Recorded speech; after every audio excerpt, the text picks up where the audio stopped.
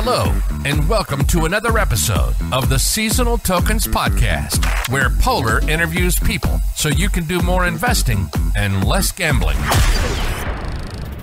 Hello everyone, it is Polar here, the CMO of Seasonal Tokens. Welcome on another episode of the Seasonal Tokens podcast. Today we have another special guest. We have Jeremy Britton, an investor, financial planner, and a crypto geek. Welcome, Jeremy. Thank you for having me on the show.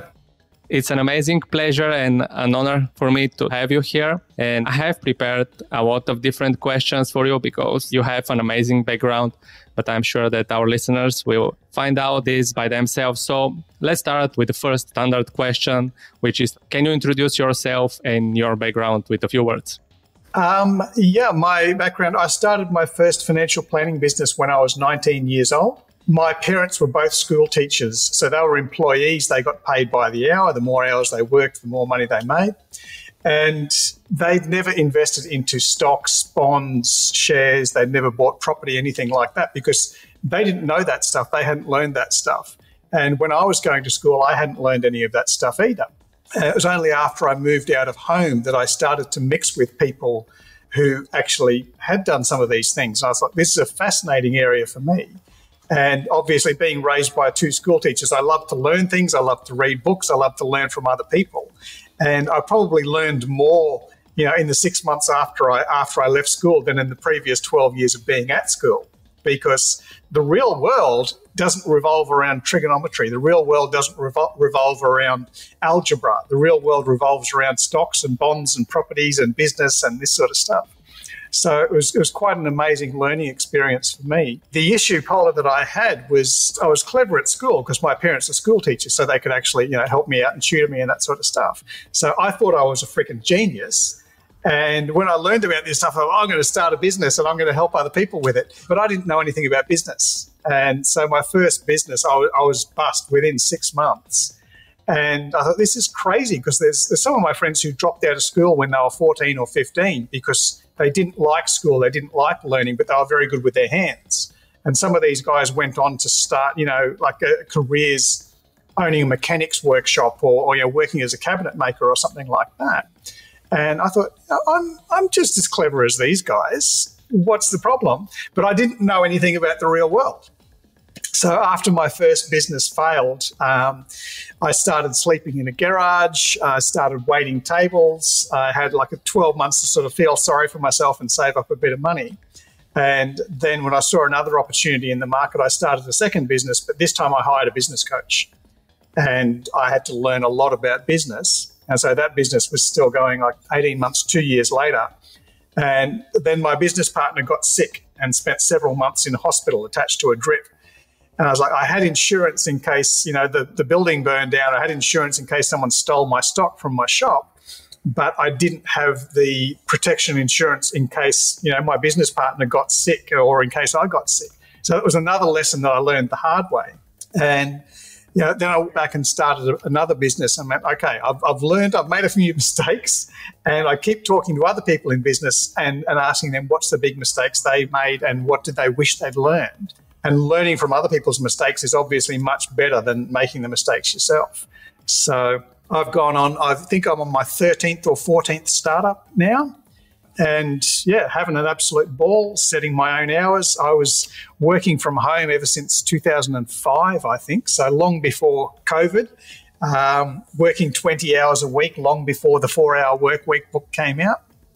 And just really enjoying life, because when you're doing what you love and when you can set your own hours and you're not concerned about working more hours to try and make more money, it really does make a big change in your life. 100% agree with you. Yeah, it seems that you have gone through a lot of bad moments in life, in business especially, but in the end, we have a happy end, which is the most important thing. But we are in a crypto podcast. So what has attracted you to Web3 world?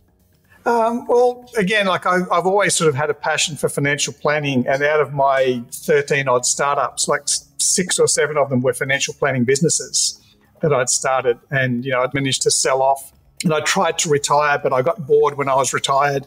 And I ended up writing a book about financial planning and how people could actually invest themselves so they didn't have to need to go and pay a financial planner, how people could choose their own stocks. And when that book became a bestseller and people wanted me to speak on stages and people wanted me to travel around the world and give the message, and then people said, look, we've learned how to do it, but we don't have time to do it because we're too busy with our family or we're too busy with our work and our businesses. So then I got the pressure from other people to like, oh, can you do it for us? So I started another financial planning business based on the principles in the book, which is basically educating people so they know how to do it themselves, but they just don't have the time, so they want someone to do it for them. And when I sold that business and spent some time meditating on the beaches in Bali and hanging out on the Sunshine Coast with Tibetan monks and that sort of stuff to balance out the left brain analytical sort of with the spiritual mind and the right mind, the creative side. And someone introduced me to cryptocurrency. It was a friend of mine who was a financial planner back in 2012. And he said, oh, you got to get into this. It's this new digital currency. It runs the internet and all this sort of stuff. And I think Bitcoin was about 60 cents or $1 at the time, you know. And I looked at it and said, I don't get it. I don't understand it. To me, it was just like you play games and you get points, like in Pac-Man. I didn't really understand what it was about. He was absolutely passionate about it. He was selling everything and buying Bitcoin. He even actually put his house up for sale to try and buy more Bitcoin, and ended up writing a book about Bitcoin. And I just like ignored Bitcoin because I didn't understand it. And then a few years later, I was talking to one of my other friends and saying, you know, we've got staff in Africa, we've got staff in Indonesia, we've got staff in India, all over the place. And some people like to send money to a first world country might cost you $30 in a bank transfer. But in some of these developing economies where the people might not necessarily have a bank account, you have to send cash to the Western Union. They have to go there with their passport and they pick up the cash from the Western Union office. And it was costing like $60 or $70 to send $1,000 to Africa or Indonesia. And this is my other friend said, oh, you just use Bitcoin. And I'm like, yeah, I've heard of Bitcoin. He's like, yeah, it's just like emailing money to people and they can get it at the other side and then they can meet someone on the street and someone on the street gives them money and they transfer the Bitcoin from their phone. And I went, okay, how much does this thing cost? And he's like, oh, it costs you about 50 cents to transfer $1,000. And I was like, well, it's way cheaper than Western Union. It's way cheaper than PayPal and bank transfers and things like that. So we started buying Bitcoin so that we could pay our staff in other countries. And so this was, 2015 when Bitcoin was under $1,000. And we were just buying boatloads of Bitcoin so we could send off to people and then saving up some so we've got some for next month that we can send out. And didn't really see it as a store of value. I didn't understand that Bitcoin was a limited and scarce resource like gold. And then my friend who'd introduced me to Bitcoin said, oh, there's this new thing coming out. It's called Ethereum. And not only is Ethereum money that you can email to people, but it's also smart contracts and legal contracts and bills of sale and this sort of stuff. And I was like, oh, what else is there? He's like, oh, there's this IOTA thing and there's this power ledger thing where you can send solar panels power to people. And I'm like, this is just like a little tiny stock market. I understand the stock market. That's where I cut my teeth. I've had years and years experience in the stock market. So when I started researching into some of these projects, as many of the listeners know, there's a lot of rubbish. There's a lot of scams. There's a lot of rug pulls, pump and dumps, meme coins and this sort of stuff. But by using a simple checklist of going through and researching each project as if it's a stock, we were able to pick the best ones. So in 7 years of my own personal trading and running the Boston Coin portfolio, we've never had a rug pull. We've never had a scam. We've never had any of these things in thousands and thousands of different trades. And by using the 4-point checklist, we've managed to get some coins when they were very cheap, when they were first released, before other people discovered them, how good they were. So we've made gains of 10,000%, 13,000% or more on like 6 separate occasions inside the portfolio because we actually do our homework. And it's a very simple process. As I say, it's a 4-step process. And we teach that to people. If you want to learn how to do it yourself, we'll teach you how to do it yourself. Otherwise, obviously, we've got a for-profit business and we can do it for you. Amazing. Really nice story. So This definitely relates to my next question because I know that you are co-founder of the crypto fund Boston Trading. So can you tell us more about it and what was actually the reason to start it? Because I discovered the crypto market and thought, okay, this is a little stock market, I can actually put some money in there. And as you know, with the stock market, if there's a major crash, if the stock market drops by 10 or 20%, the governing bodies can stop trading. They just stop it and say, okay, we've calmed down here. There's been a plane crash, but we want to just stop the market panic. Or if the market's going up too far, too fast, if the market's gone up by 50% in a day, then they can actually stop trading. But with crypto, there's no regulations. There's no governing body. And so sometimes, you can lose 50% in a day. You can lose 90% in a day.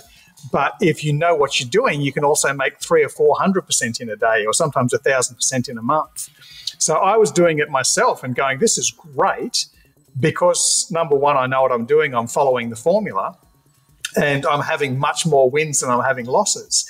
And when I was talking to my friends who are still financial planners and lawyers and stockbrokers and that kind of stuff, they say, hey, what are you doing these days? I say, oh, well, I meditate a lot and sometimes I invest into this crypto thing. I might spend an hour a day on crypto. And I've been making like thousands of percent gains. And in the stock market, I might be lucky to make 20 to 60% in a year. But in crypto, I could make that in a day. And so one of my friends was like, oh, can you teach me how to do that? I said, sure, here's the 4-step protocol. And then one of my financial planners like, oh, can you teach me? I can teach the lawyer. So I was teaching people, giving away this information. And then within a couple of months, they'd come back to me and say, it's great. I know how to do it. I've been doing it, but I'm too busy. My business, my family takes up too much of my life. Can you do it for me? And I was like, I don't really want to because I'm just enjoying playing my own thing. I'll show you how to do it. But eventually the pressure from people saying, can you do it for me? Can you do it for me?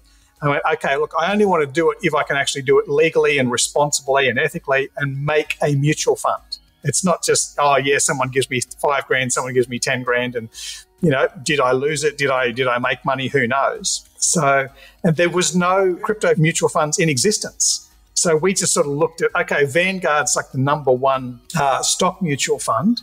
We'll just copy basically what Vanguard does. We'll have a look at how they've set up their legal structures. We'll have a look at what they charge and that sort of stuff.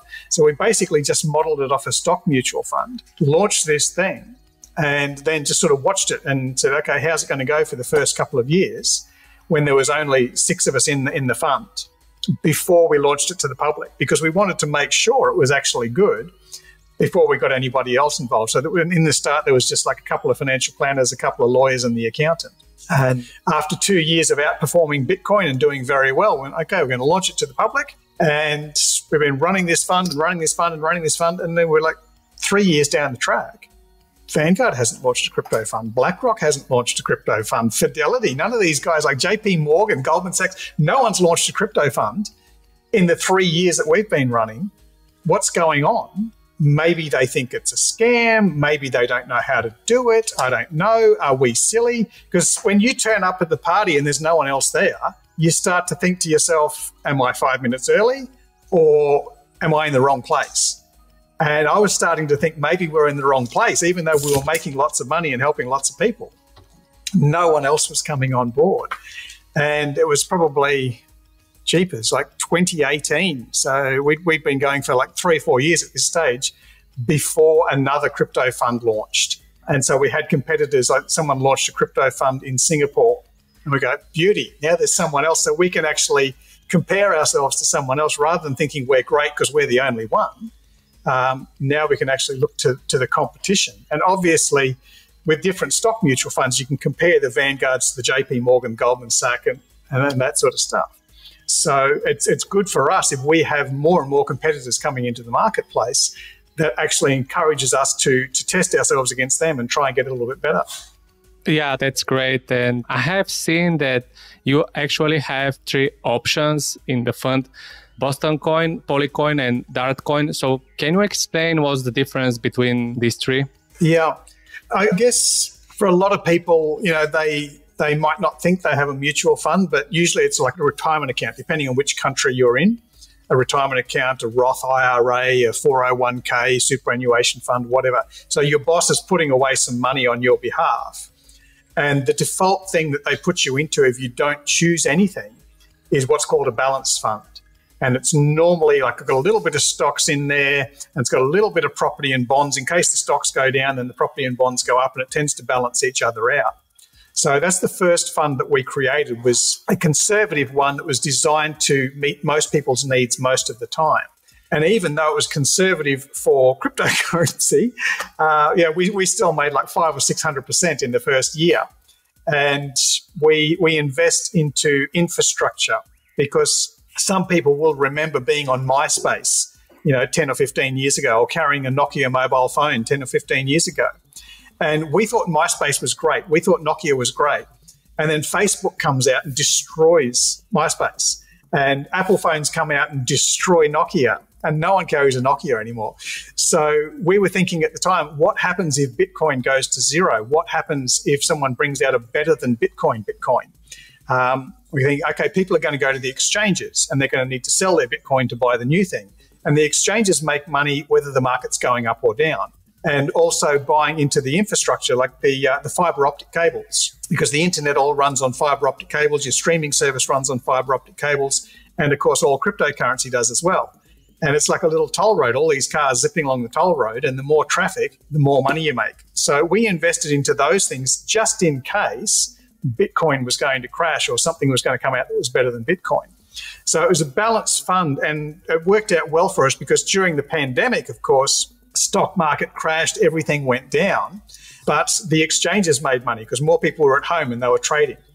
And of course, the professionals like the doctors and the lawyers and the accountants were working from home doing Zoom calls, which increased fiber optic traffic. And the hospitality workers who couldn't work in the restaurants and cafes, they were sitting at home watching Netflix, which increased the traffic on the fiber optic network. So when everything was going down at the start of the pandemic, our portfolio actually went up by 50%. So it's kind of a balanced middle of the road fund that suits most people most of the time. But then we had some people coming to us and saying, I want something more risky, because I've heard my cousin made 10,000% on Dogecoin or something like that. So we don't really advertise this one. We don't really tell people about the dark coin, because if you tell people that you've got a fund that did 9,000% in its first year, then people go, oh, it's a scam. It sounds too good to be true. It's got to be rubbish, right? So we don't advertise that one. But people who are already in the Boston coin portfolio and they've seen how we make 500%, 600%, 1,000%, 4,000%, they kind of get it. And if they want to take a little bit of extra risk, then they can go into the high risk fund. And again, 9,000% in the first year, and then drop by half in the second year. It's still pretty good average. It's still many times your money. It's a lot of volatility for people who aren't used to volatility. And for people with shorter term needs, so saying, okay, I'm in my 70s or 80s, I'm retired, I don't want to see my money going up and down. I just want to have something that's slow and steady, like a bank term deposit where I can make 4 or 5% a year. Or someone who's saving up for a house or saving up for a car and they want the money back in 2 years. They don't want their money going up 1,000% and then down minus 60%. So we invented the Polycoin just to make a slow and steady, boring little thing that you can invest into for 1 or 2 years and just make 4 or 5% without too many ups and downs. Because obviously, as you know, Paul, going into the bank, you don't even make 1% anymore. So that's why we've got that one, like an old certificate of deposit, term deposit. But now we've got the small, medium, and large, the low risk, the medium risk, and the high risk. And obviously, the returns have been, like 5%, a couple of 100%, and a couple of 1,000%, depending on what people are actually wanting to do. Really nice. Honestly, I haven't heard about another fund doing something like that. And I'm sure that our listeners will be really excited about this option, because we all have our life, our businesses, and sometimes it's hard to find time to make a proper research on different projects, so you can have a higher chance of increasing your investment portfolio. So this sounds like a very good option for very busy people. But I suppose everybody who is interested in this will have a very important question, which is, what are the minimums for each of these funds and options? Yeah, good question. When we first started out, our minimum was only $1,000 because we wanted it to be available for everyone and keep it very, very simple.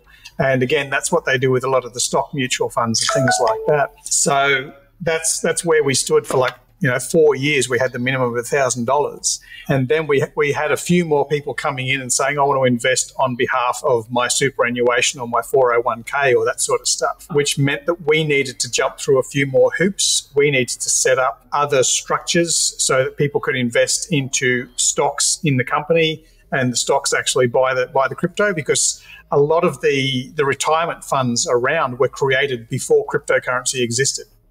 So if you've got your SMA or your 401k or whatever, it'll say inside the constitution document, you're allowed to buy domestic shares, international shares, stocks, property, bonds, cash. That's about it. But you're not allowed to buy crypto because crypto wasn't invented. So without going back and incurring legal costs of changing all the documents, we created a workaround where your retirement fund could actually buy stocks in another company that we set up in the US. And you buy stocks in that company, or your corporate structure buys stocks in that company turns around and then buys the crypto on your behalf and holds it on your behalf. So that made it a lot more simple for more people to get into. But when we did the math, obviously having these extra layers of protection and things like that, we were actually losing money. Every time someone sent us $1,000, we were losing money. And I didn't want to increase the fees. So all we did is said, okay, for individuals, it's now $10,000. For their first investment. After that, they can throw in $1,000 a month or something, because the initial setup is the hard part. And for the corporate structures like the 401ks and the retirement funds and the family trusts and that sort of stuff, the minimum is $50,000, because there's a big expense, obviously, for us to set up an account. Once it's set up and running, it's fairly easy. Now, even that, I mean, it sounds like a big onus on us because it went from $1,000 up to $10,000. But the other funds that are around, and you probably know some of them, so I won't mention their names, but there's 2 funds in Singapore, and these guys have a minimum of $100,000 US for anyone, just for an individual. And I mean, if you're an average investor, 100,000 might be all of your funds. And let me be the first to say you shouldn't put all of your money into crypto, right? It's always about diversification. So you should have a little bit in crypto, a little bit in gold, silver, a little bit in property, a little bit in stocks. Because obviously things will happen, and when one market crashes, the other one is actually going to be okay. So by saying if you've got $100,000 and you stick it all in crypto, that's just crazy. 10 grand in crypto and 10 grand in stocks and the other things is fine. There's other funds out there that are opening up now, and they're saying, the minimum investment is $2.5 million. And we're like, whoa.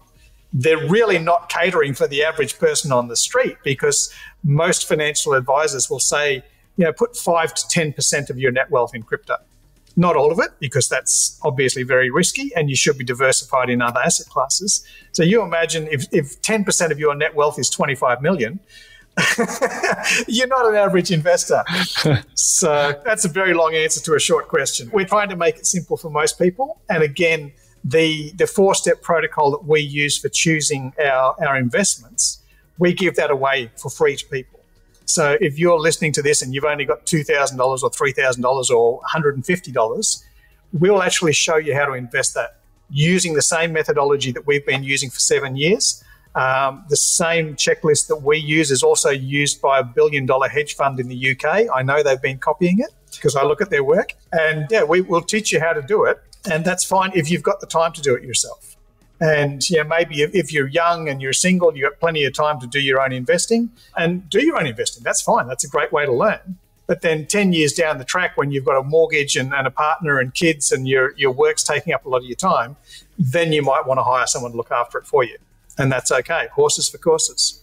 Yeah, absolutely. Different ages, different opportunities, different options. So you're saying that, let's say, I'm putting 10K to start, and next month I have some money that I want to also put in the fund. Do I have to put another 10K, or it can be another amount, like, for example, lower amount? Yeah, so 10,000 is just to kick it off, because obviously there's setup costs that we have to face, particularly as we're going forward with new legislation on the Know Your Customer ruling, the anti-money laundering, counter-terrorism, all that sort of jazz.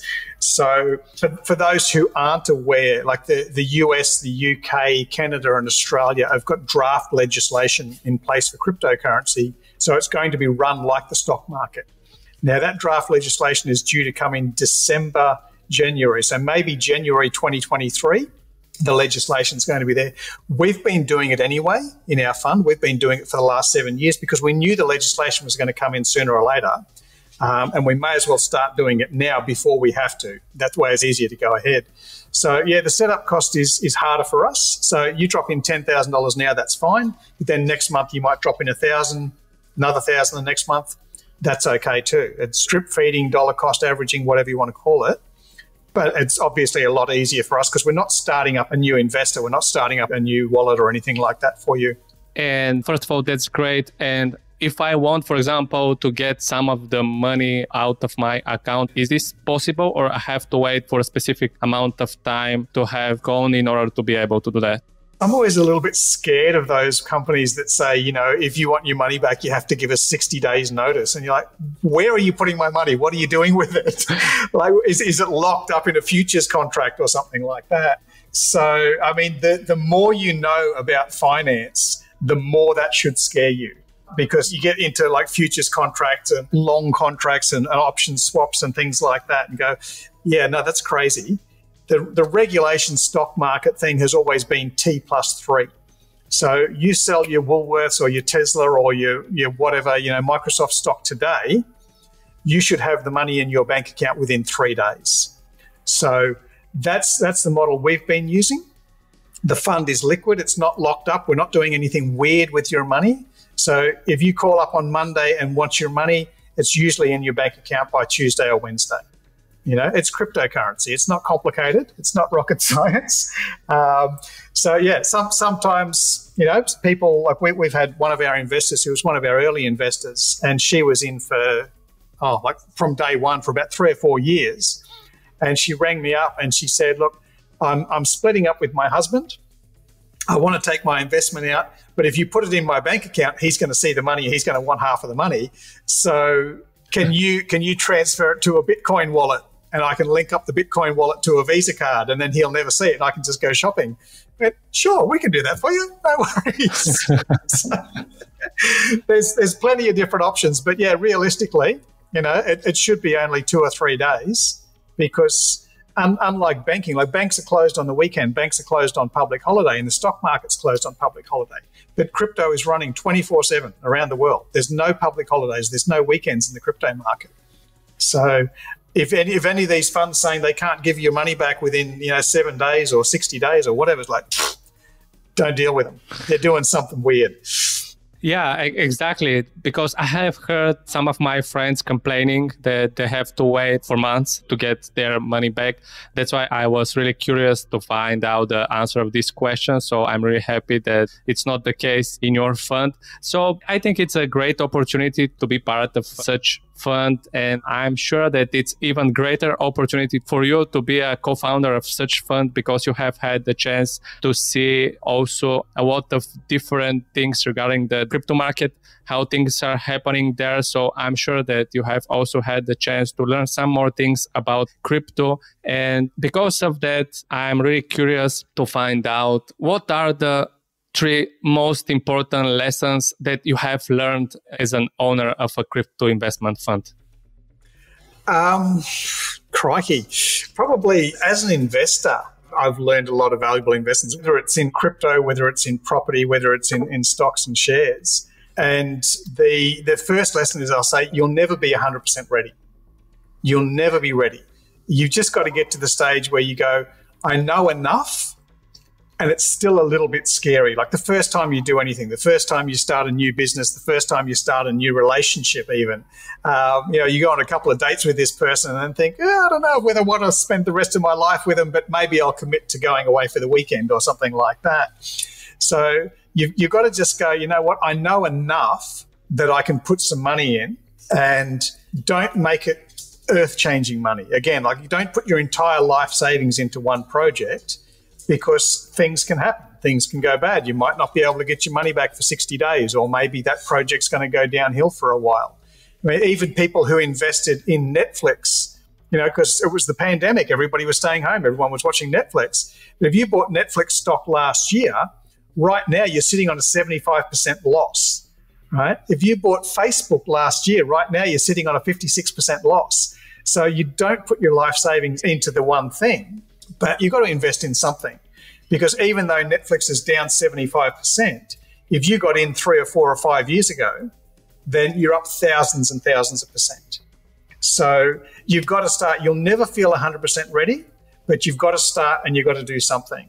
So if 5 years ago, if you'd invested into Netflix and Bitcoin and, I don't know, PayPal and that sort of stuff, you find one will go up, one will go down, but over time, you're thousands and thousands of percent up. And even after a crash, you're still going to be okay. So there's always going to be that little feeling in the back of your head, what if I invest and it crashes? Well, what if you don't invest and it doesn't crash? What if all of your friends have made 10,000% and you are the one who's still sitting there with your $500 and your $500 is not even worth $500 anymore because the government keeps printing currency and now your money's worthless, So take the leap, but ensure you're diversified and ensure you do it safely. So, because you've got to feed yourself, you don't put all your money into something because Murphy's Law will tell you the day after you invest, the fridge might break down or the car needs a new tire or the cat gets sick or something like that. So you've got to have a little bit of money up your sleeve so that the investment can do what the investment does. It'll go up, it'll go down, it'll go up, it'll go down, but over time, it should be heading up. I think it's a personal psychology thing. Like a lot of people are scared to invest because they don't know enough about it, and you'll never know everything. I've been in the field for 30 years, and I don't know everything, but I know enough. And once I've got that, that 4-point checklist for the crypto or a 9-point checklist for the stocks, I go, I'm about 80% sure that this is going to be okay. And that's about as sure as you can be because none of us have crystal balls. None of us know the future. If you think I'm about 80% confident about this new date that I've gone on is going to be the one, jump in, Amazing. Yeah, so you have mentioned a few times that it's really important to do diversification of your investment portfolio. So what you have found as the best diversification strategy in crypto investing, for example? I think Boston Coin's pretty good as far as diversification goes, because again, we've bought into the exchanges, not just the projects, because Bitcoin has been number one for the last 14 years, but so was MySpace, so was Nokia, so was Netscape Navigator. When I first got on the internet in 1995, 1996, Netscape Navigator had 80% of the market, and then a few years later, like Internet Explorer took over the market. And then a few years down the track now, and Google Chrome is 80% of the market. So I think you have to be aware of what's going on. But yeah, diversification and continuing to adjust things as we go. Like I said before, like we've had 6 of our projects that have made more than 10,000%. And when something is 2% of your portfolio, if you lose that 2%, doesn't matter, really. You're still okay. But when that 2% suddenly becomes 30% of your portfolio, you start to think, oh my God, what if that company went broke? I'm going to lose a big chunk of my money. So that's where we adjust the portfolio and say, okay, we'll take profits on some of that. We might sell off half of that and redistribute it into the other more reliable things, but always keeping your finger on the pulse, because no one wants to wake up one day and find out that, all of the Blockbuster video stores have closed down and Kodak's gone broke, and that's where your investment was. So, yeah, diversification is more than important these days. Like you said, companies appear and disappear in a matter of months, years. Like in crypto, is even weeks. So yes. You have to be familiar that it's very possible to lose everything in one day if you have put, of course, all your eggs in one basket. But at the same time, if you know how to diversify, you can have a steadily increasing percent during the year. So yeah, diversification, especially in crypto, is very, very important. So I suppose this is one of the very common mistakes that people do, that they trust one project and put all their money in this project because they really like the concept of this project, or they have heard that it's possible to make thousands and thousands of percentages of this project. That's why they're going to put all their funds so they can become millionaires overnight. But this rarely is the case. So this is one of the mistakes that most of the beginner investors in crypto are doing. But what are the other most common mistakes that you have seen people are doing in crypto investing? Probably time to introduce the four-step protocol. So this is the one that's protected us from all the scams and the rug pulls and also identified some of the best projects. So we just use, it's again, 4 steps. We use the acronym COIN, C-O-I-N, and C stands for the C-suite, like the CEO, the CFO, the CIO of the company. And there's a lot of people out there who are investing into like Squid Game coin or Dogecoin or something like that. But who actually founded that? What's their experience? What's their background? Are they a real person? Because Cointelegraph said in 2018 that 90% of the cryptocurrencies were scams. And if you look on their websites and their white papers, which is what we do all day, every day, you find there's stock images of people who are just supermodels or people who don't even really exist, or there's no listing of the founders at all. Now, why would I invest in this project? Would you invest in a company that's run by someone that you've never even heard of and you don't know what their background is? You can't check them out on LinkedIn or on social medias or anything like that. So that's one of the big ones is people see something on YouTube or Elon Musk said something about it or my friend's cousin invested into it and they've already made 300% and it's going to the moon. It's going to make 10,000%. Like, okay, but who's behind this project? What's their experience? What's their background? Have they run similar businesses? So, yeah, number one is always look into the founders or the C-suite. The second point on the checklist is O for offering. So what does this project actually do? Like there was a project a few years ago that's like, oh, we're going to put fruit on the blockchain. And, we're going to have this fruit coin and it's going to have fruit on the blockchain. It's going to be great. Like, yeah, but how does that solve any problems? What does that do to help me? It doesn't. Right? That was the simple answer. And that one was a scam and it took people's money and they all ran away. Whereas one of the ones that we invested into 7 years ago was Power Ledger. And it was started by a couple of guys sitting in Perth saying, like they've got solar panels all over their roof. And that was fine when their kids lived at home. But once the kids moved out, they're generating a lot more power than what they could actually use. And when they sent the power back to the grid and the electricity company was buying it, they only got 10 cents per unit. But when they were using electricity, they had to pay the company 30 cents per unit. And they're like, this is wrong. We're paying 30 cents, we're only getting 10 cents. Wouldn't it be great if I could share the solar power with my neighbour? I could sell the solar power to my neighbour for 15 cents and I'm happy because I'm getting 50% more and the neighbour's happy because he's buying it for half the price. And as it turned out, the electricity grid, all the houses are connected. The internet, everything's connected. So the offering was, why don't we create this kind of eBay peer-to-peer sort of system where we can share solar power with each other? Great offering. Whether that's a cryptocurrency or whether that's a business, you'd look at that and you go, yep, I'll invest in that. And one of their first investors in these 2 little guys from Perth was Richard Branson, because he's got solar panels all over Necker Island and he loves the sustainable solar panel. Richard Branson's investing in it. So happy days. It's a great solution and it's been going for years and years and years and still solving problems. So that actually, funnily enough, that brings us to the third COI. I stands for investors. Who else is investing into this project? Because we got into Power Ledger after Branson had invested into it. And Richard Branson, he's a smart cookie. He's been around for a long, long time. He's an older bloke. He's got a lot of money and he's still got a smile on his face. He's not stressed. If he's investing into it, obviously he's got teams and teams of people who have done their due diligence and done their homework because he's not a silly bloke.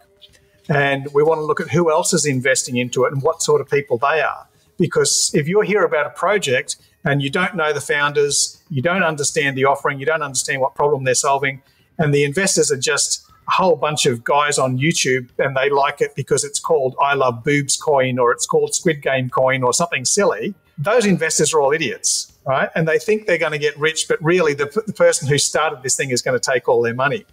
So you want to make sure the investors who are putting their money into it are actually smart people. And then obviously once you've invested into something and you've done your research into it, down the track somewhere, you're going to want to be able to sell that thing. And this is what you were talking about before, Paul, about getting your money out, right? So the final step N, is for network. Because if you've just invested into this thing and then it's gone up 1,000% and you go, okay, now I want to take my money out and buy my Lamborghini, there needs to be a big network of buyers.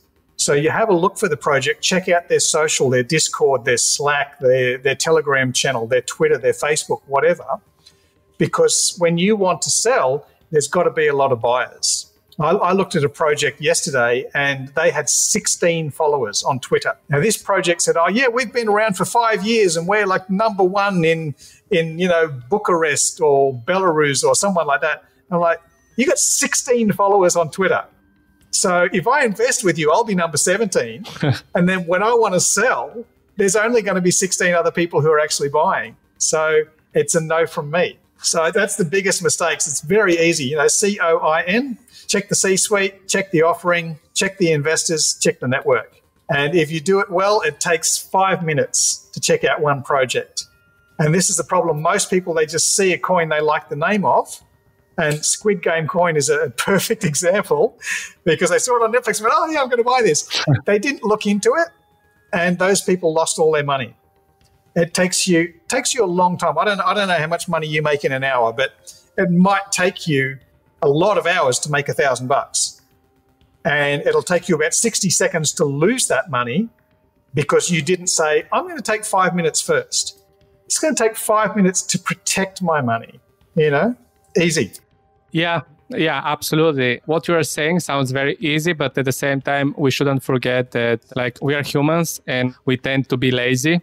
So even if you have to do 5 minutes, why you would do this 5 minutes when you can watch 5 minutes more of Netflix or 5 minutes spent doing nothing or something like that? So I suppose that there are also other ways to reduce the chances of becoming part of another rug pull or something like that. But like I said, we are lazy and we prefer to hope that what people are saying is true than making the research ourselves.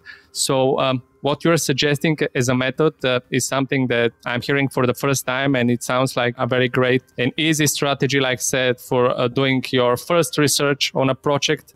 Maybe if you want to invest in the long term, you have to go deeper in the white paper, for example, on the history of the CEOs and also of the history of the investors. But as a starting point, I think your method is really great. So I definitely suggest our listeners to release on this part and start using your method when they're making their first decision if they're going to invest in something or not. So what you're saying is... Not everyone's lazy though, Paul. I mean, some people, legit lazy. They just want to do the bare minimum work and make millions of dollars. But for other people and for a lot of our investors, it's like, I'm a dentist. I'm very busy at work and I've got kids and I've got, soccer practice and I've got this and that. So, they legitimately don't have time to spend 5 minutes checking out every project. And when you consider there's 20,000 different projects on the crypto market, that's a lot of 5 minutes to do that. Which is why we exist. Not because people are lazy, but because people are busy. And our first investors were, accountants, lawyers, dentists, doctors, financial planners, because they're so busy out at work making money, they don't want to actually do that sort of stuff when they come home. Okay, that's fine. We'll do it for you. You just got to pay us.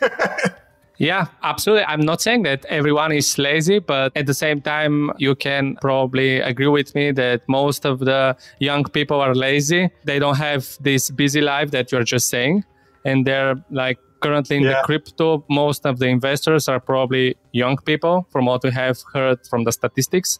So I'm talking about that when we are talking about grown-ups, adults, absolutely we are all busy with our personal life, with everything. Yeah. But we know that right now, crypto is mainly young people. So that's why I'm saying that this lazy thing is why there are so many rug pulls and so many people complaining that they have been part of a rug pull. Yeah. So what you're saying is great. But at the same time, we both know that right now it's a little bit more complicated market to invest. So what you would advise beginners to do at the moment if they're interested in crypto investing? It really depends on where they are. So, there's some people who want to get in, but they're not sure how. And obviously, a mutual fund, whether it's stock mutual fund or crypto mutual fund, that's a great way to get started. When I first started investing, I used mutual funds because I didn't know how to do it myself. And after I'd started using mutual funds for a while, I started to read the reports and I started to understand why they were doing things. And the average person can understand Coca-Cola shares go up in summer because everyone's drinking fizzy water, and Coca-Cola shares go down in winter because people are drinking less fizzy water. So you can understand those sort of seasonal things, and you start to understand different industries occur at different times and things like that. So getting started, again, you start with a mutual fund if that's the way you want to go. Otherwise, there's plenty of courses and training and trading that you can do out there. Out of the thousands and thousands of different people on YouTube, there's actually 3 that I would listen to, literally 3 out of thousands, because I know these guys personally and I know they actually walk their talk. I know how much money they make from trading. I know how much money they're making from selling courses and things on YouTube. Whereas most of the people who are giving away the advice are actually just full of it. You know, they lease a Mercedes for the day, or they lease a Lamborghini, take a photo of themselves in front of it, and they don't actually make any money on trading. They make money from selling people courses and things like that. So getting started, just be wary that about 90% of the stuff that you'll hear is lies. Obviously, you can look at like the top 5 or the top 10 on CoinMarketCap. Same as if you invested in the top 10 stocks, even 5 years ago, 10 years ago, you're going to be okay. There are companies who do go broke, and I've obviously, badmouthed Kodak and MySpace and these sort of guys. But if you're diversifying into 10 different ones, if 1 or 2 go broke, the other ones tend to do a lot better, because all the people who used to be with MySpace now go onto Facebook. All the people who used to go to Blockbuster Video now sign up with Netflix or Disney Plus or whatever. So diversifying like that, there's a lot of little tiny apps that you can get for your phone where you can put in like $1 a day or $2 a day. I've got one that I've been putting in $10 a day for several years. And if the market's going up, it buys less, obviously, because the price is higher. If the market's going down, then you're actually buying more because the price is lower. But it's just getting into that discipline of saving a little bit all the time and investing, because again, it's good to do your homework, but the worst mistake you'll ever make is doing too much homework, and you get what we call analysis paralysis. You start reading and researching all this stuff, but you never actually take any action. And then 3 years later, you go, geez, I wish I had bought that thing when all my friends did. So start simple, start small, do something. Even if it's only, $2 or $3 a day, that's what you spend on coffee or something like that. You can get a lot of these little apps where you can just start putting a couple of dollars into the top 5 or the top 10. That's enough to get started, and then check back on it. Don't look at it every day, but check back on it in 6 months, check back on it in 12 months, and see how much you've got. Really nice, really nice. So I think that we have talked a lot about how people can do better investing, but I just can't hold myself and ask you the question that I ask every guest that we have on our podcast, which is, how do you think a person can do more investing rather than gambling in crypto? I guess if you've seen enough movies, they say, like on The Simpsons and The Hangover and things like that, it's only gambling if you don't know what you're doing. Right? I mean, obviously going into a casino is gambling, and the house has always got the odds rigged in their favour. But in investment markets, whether it be property, bonds, stocks, shares, crypto, whatever, if you don't know what you're doing, it's basically gambling. You may as well be throwing a dart at the wall. And there's plenty of people out there, and, it's like, oh, my friend's cousin made 50,000% on Dogecoin or Shiba Inu coin or Squid Game coin or whatever. Like, cool, anybody can get lucky once, but show me the person who's done it 3 times. Show me the person who's done it 4 times. I can show you my records. I've done it 6 times just in our fund, right? Because we actually know what we're doing. We've got, 14 years of crypto history, which is not very long, but behind that is 20, 30 years in the stock market. And behind that is you can tell what the stock market did over the last 400 years, right? Because you can actually get charts of, what the Dutch East India Company did when there was a war on, how BHP went when there was a Great Depression and things like that. So when you start to see what's going on in the world, you say, okay, this is what happened to stocks and shares and property the last time we had a war. This is what happened to stocks and shares and property the last time we had low interest rates or high interest rates. So learning a few of those tricks can be helpful. But otherwise, yeah, you got to rely on the experts. And there's very few people who can actually prove and show and demonstrate what they've done over time. A lot of people can make claims, but it's up to you to find out who can back it up. So, anybody wants to check me out, go nuts. Google my name, find out the book I wrote 2 years before the GFC that was predicting a massive stock market crash and property market crash. I'm happy to stand on my record and say, yeah, I've done things, I'm okay. Yeah, you're absolutely right. These days, everyone is an expert and influencer. Like, you can just put graphics that you have stolen from somewhere, like showing how great of a trader you are. And after that, you are the best expert in the crypto industry. So these days, it's very easy to fake it because, it's very popular belief that you have to fake it till you make it. So I have seen this during all my more than 14 years of marketing. Many people and experts, especially doing that. And in the end, like, they don't even make it. They just fake it. But I suppose it's normal. It's a new industry. And it's understandable that a lot of people will try to get advantage of others because of that. It's part of the evolution of every type of industry, I believe. So we are close to 1 hour in the podcast, which is amazing. And I'm very, very happy. And again, honored to have you here. But I suppose people won't have enough time to listen everything that you have to share. Listen on fast forward. Listen while you're doing the laundry or the shopping or something. Exactly. So are there any final words that you want to share with our listeners?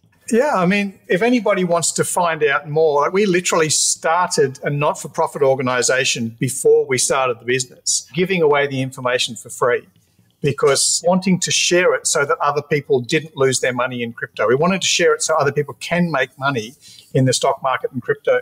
So if anybody wants to go and find out how to do it for themselves, not-for-profit organization, we update new articles and new projects, new crypto projects every couple of weeks at Crillionaire.com. So that's CRY as in crypto, and then the last bit of millionaire.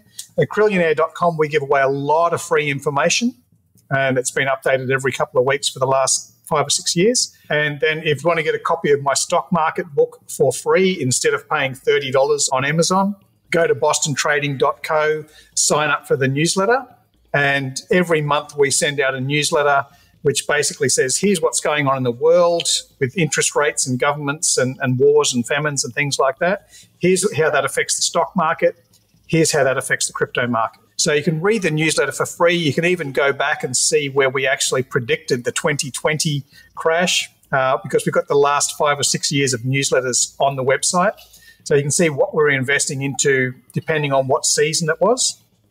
And you'll learn along the way. You'll learn a bit more about how markets work, about the stock market, about the crypto market. And obviously, if you want us to give us your money, we're happy to take your money. But if you just want to take the knowledge and use it, we're happy to share that with you. Amazing. Yeah, all the resources that you just mentioned, we're going to put them on the show notes. So if people are interested to find out more about your mutual fund, about your educational non-profit organization, they'll have this opportunity. So Jeremy, I want to say a big thank you again for being a guest on the podcast. It was an amazing show, I think. I can't believe it's been an hour. It feels like we've just been chatting for 10 minutes. Yeah. It's been awesome. Absolutely. And I feel sorry to everyone because they can't see your amazing dogs that I can see right now. They are like really, really nice and cute. But anyway, thank you very much again. And thank you very much to all of our listeners that have been part of our journey, part of all of our episodes. I'm really grateful for your support. So if you want to enjoy all that's coming, please subscribe to your favorite platform. And yeah, I'm Power, the CMO of Seasonal Tokens, and I'll talk to you on the next episode. Bye.